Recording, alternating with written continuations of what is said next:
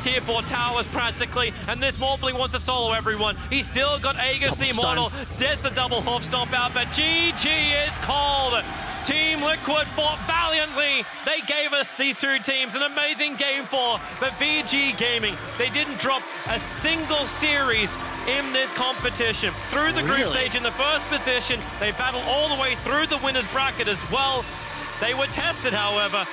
2-1, I think against TNC, 2-1 the winner's bracket against Liquid, and here again they go the full distance. Roshan, he'll shatter Liquid into a million pieces as VG Gaming, they earned this, they played superb Dota. Yeah, I love the respect between the two teams. They shown in the series as well. It went the distance, both sides playing about as close to perfect Dota as you can.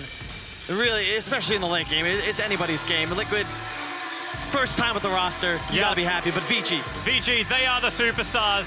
They are your Epicenter champions.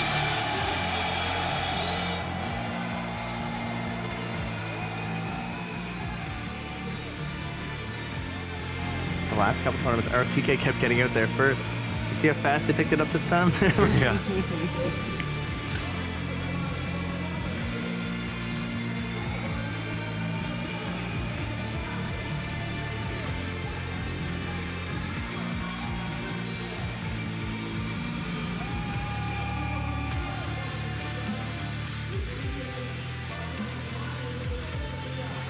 VG Gaming, champion indeed. $350,000 going their way.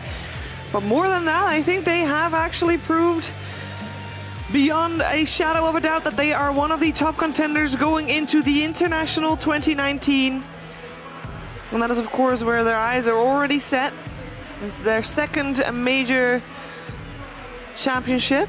And they proved that the first one, it's not just a fluke, this is them at top performance and they look great.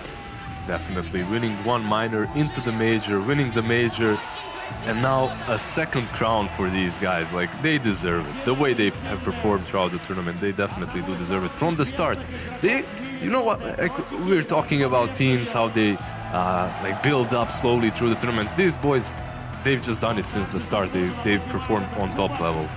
And here we go, the general. He never gets tired of that. Look at that.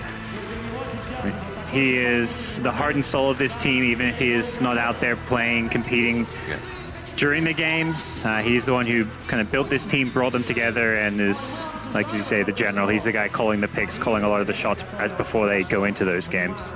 Like they say they call him the teacher or something similar, not the coach, because he helps them solve everything. Like from real life problems to any bickering there is within the team, he helps out with that too.